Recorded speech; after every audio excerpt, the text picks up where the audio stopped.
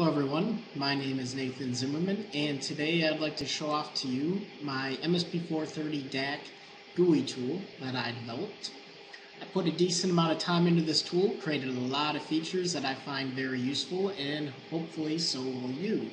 So what this video will be is a demonstration of the tool itself and its various features and how to set it up.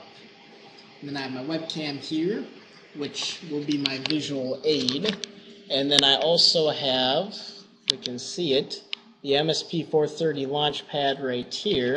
And then what will be even harder to see is this SPI-based NRF 2.4 gigahertz wireless module that I have. I'll be showing off how I can use the tool to configure that, as well as my trusty Rigel DS1052E oscilloscope.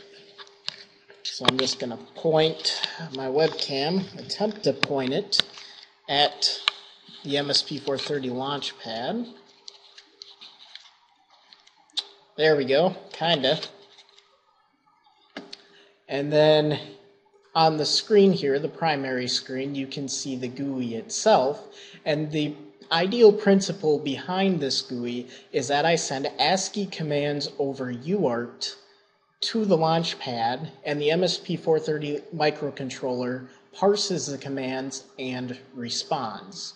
For example, if I want to set port 1 pin 0 to a digital output, I can go to this tab and I can set it high, and then on the webcam there, hopefully you'll see that the red LED is indeed on, or I can turn it off and on, etc., as well as the green LED as well, which is on port 1 pin 6. Basically, you have complete dynamic control of all of the microcontroller's GPIO functionality. Okay, not all of it, but most of it. And then, for example, to demonstrate the UART capacity, I am going to bring up a terminal program. First thing I need to know is what serial port my Launchpad is on. So if we go to devmanagement.msc, that brings up Device Manager. And as you can see, it's on port 60. So I'm going to go to my desktop and bring up my favorite serial program, which is PuTTY. And of course, it's COM60, and I have to use 9600 baud rate because I'm on the Launchpad, which kind of sucks and only supports 9600. Anyhow, so if I send a whole bunch of garbage data, the Launchpad, or more specifically the MSP430 microcontroller on the Launchpad, echoes it. And if I hit enter, it'll parse the message and check whether or not it is valid. So if I send it a valid message, such as AT plus get underscore ADC, and I hit enter, voila, I get some ADC values. So that's how the device functions at a fundamental level. That's basically all it's doing, is it's interpreting commands over the UART, and once you hit the enter key, that is the escape sequence. It parses it, and whether or not it's valid, it'll send you a response. And then what I did is I wrote this C# GUI as a wrapper around this command set that I developed. So, if I connect to the Launchpad, well, this isn't a very good demonstration of my tool. It froze. There we go. Hopefully it won't do that for you. Anyhow, connect to the tool, failed to open port, make sure no other program is using the port. Looks like I didn't close PuTTY yet. There we go. And so you'll see all this data is populating. You'll see this data log, and that's just the raw UART data being received right there. So if you look through this log, you can kind of get an idea of how the whole system works. And then, as I mentioned before, most of the pins on here can be defined as a digital input or a digital output or an analog input. For example, I have port 1 pin 3 here, and currently it's reading about 2 volts, which is indicating that it is floating about halfway between the positive and the negative rail. So if I define it as a digital input and put a pull-up on it, and I read the analog value of it, you can see that it is now close to 3.4 volts, or close to the rail, which is, of course, 3.6 volts. Or likewise, if I put a pull down on it, now it's close to the lower rail, close to 0 volts. Another feature that I have is I allow the capacity for you to set a resistor divider. Say I have a 1K over 1K, thus making a ratio of 1, I should see my voltage consequently double. Often you're trying to read voltages from a resistor divider, and this simply allows you to back calculate it. So that's that feature, and so you, again, digital input, digital output, analog input, and then you also have your special functions, such as PWM. The Msp430 G25553 basically allows you to have 3 hardware-based PWM pins. And so one of them is port 1 pin 6, which is attached to the green LED. So I'm going to turn off the red LED right here, and I'm going to enable this PWM on port 1 pin 6. And it says 16 kilohertz at 50% duty cycle. And if I reduce the duty cycle, you should see the LED get dimmer. Or if I increase the duty cycle, of course, you should see it get brighter. And then it's fairly accurate, so that says 16.016 kilohertz. And then I'm going to set up my oscilloscope here. Bear with me for a sec as I do that. Alright, now we're going to see if you can actually read the screen of the oscilloscope. Probably not, but it's worth an effort. So, yeah. That right there says 16.03 kilohertz, and you can see my wave there.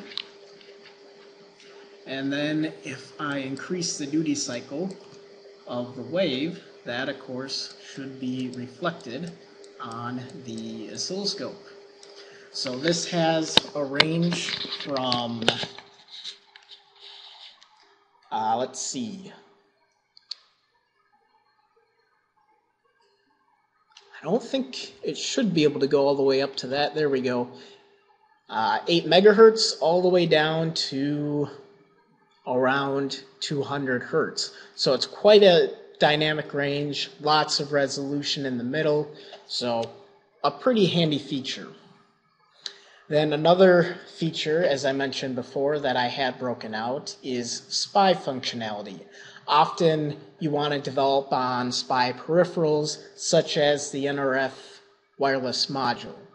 And then you want to test things on it such as different baud rates or different SPI and clock phase polarities. And normally you'd have to recompile your code every single time you want to change something. This of course allows you to do it all dynamically on the fly, which can be incredibly useful.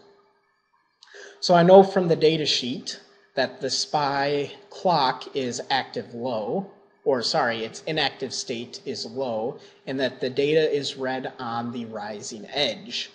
And then 20 kilohertz for our baud rate, that should be fine. And then I'm going to send it hex 0, which should read the first register on the NRF module. I'm going to hit send a couple times, and as you can see, I read hex 8 back. I'm going to give you a view of the oscilloscope here, or attempt to. Hopefully you can see that. I'm going to do a force trigger and then send data, and as you can see, it appears there on the oscilloscope. Pretty neat, right? And then, say for example, I want my clock to be an active high. Likewise, I could have my data read on the falling edge, and it all adjusts automatically as such. So, pretty handy. And then for an example of just showing that it's actually working, so right here I am reading from register 0. Now I know from the data sheet that if I add a hex offset of 20, that switches to write mode. So if I write 20 and 0 to the register, and then I go back to this, go back to reading it, I read back 0. Well, that's not very exciting. Let's write something else. Let's write 4 to the register. And then let us read that register. And what do you know? I receive 4 back because I have written that. So this allows for rapid pace peripheral development over the serial bus. So something I've always wanted to be able to do, and I didn't see it out there. Consequently, of course, I wrote the tool for it. So that's most of the functionality of the tool itself. Now you're probably wondering how you set it up. So to get the tool, go to this right here, my GitHub account, ICBM repository on GitHub, and then download the zip file for it.